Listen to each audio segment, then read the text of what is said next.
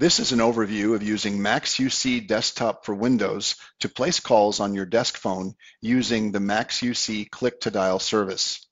If you are using MaX UC as a soft phone in the direct calling mode using a USB or Bluetooth headset connected to your computer, this video does not apply to you.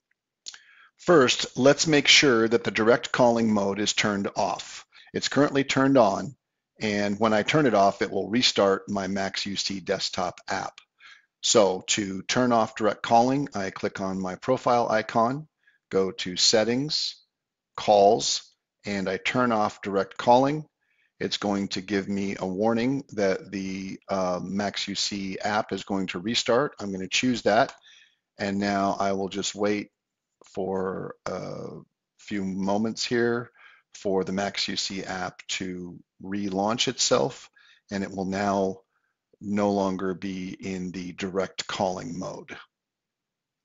So once MaX UC fully starts up, we're going to go take a look at the settings again and customize a few other settings related to direct calling mode being turned off. Okay. MaX UC has now launched, and it tells me at the top here that direct calling is turned off and calls will not ring in the app, and outbound calls will use click to dial. That's exactly what we want. I can get rid of this message, and I can jump over to settings just to see exactly how I'm configured now. So if I go to settings and calls, first of all, it's my click to dial is my desk phone. That's where I want these calls to be made from. And you can choose, if you have multiple numbers in here, you can choose either which one to always use, or you can choose the app to ask you which of your phone numbers you want to use. But I always want to use my account phone. So I am now fully configured for no direct calling on my account phone using click to dial. And you'll notice before some of the other options that were here, such as ringtone and call park, those options are all gone now, because they only apply to MaX UC in the soft phone mode. So let's go ahead and close this out, and we are going to make a call. I'm going to turn the ringer up on my desk phone here so that we can hear it ring in the background. And I'm going to make a call by just dialing a number in the field here. So I could either enter the phone number here, or I could use my keypad, or I can pick a contact and call the contact by clicking on this call icon here. But I'm just going to enter a phone number. And what will happen is MaX UC is now calling my desk phone, and you might be able to hear it in the background. My phone's ringing, and when I answer my desk phone, I'm now talking to that person on my desk phone. So I'm not using MaX UC as a soft phone. I just used MaX UC to place this call. I can still control the call a little bit. I can end the call, or I can just hide this window.